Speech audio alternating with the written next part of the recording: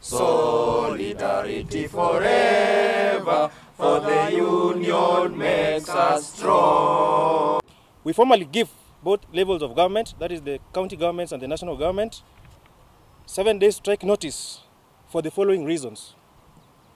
1. Failure by the government to formulate a recognition agreement with the union, despite having met the requisite of the law, even after several attempts to have this matter solved amicably. Failure by both levels of government to confirm all universal health care coverage staff, all UHC interns, COVID Health Emergency Response Program, the National TB, Lung and Disease Program.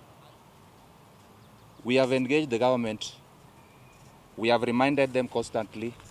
We have begged them. We have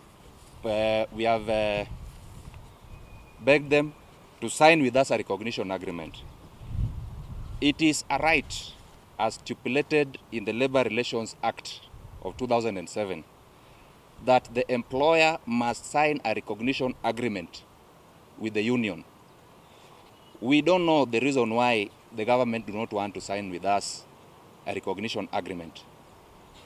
We want that agreement be signed. We also need to look at how they are engaging our staff, because we are not going to allow our staff to be paid less. We say equal job, equal pay.